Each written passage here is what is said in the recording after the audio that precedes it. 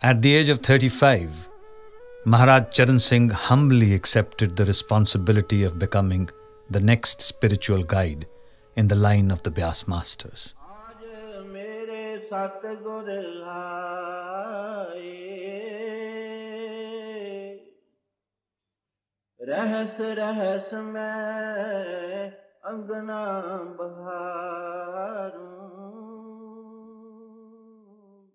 In his inaugural speech, he requested everyone to look upon him as their younger brother and to help him serve the Sangat.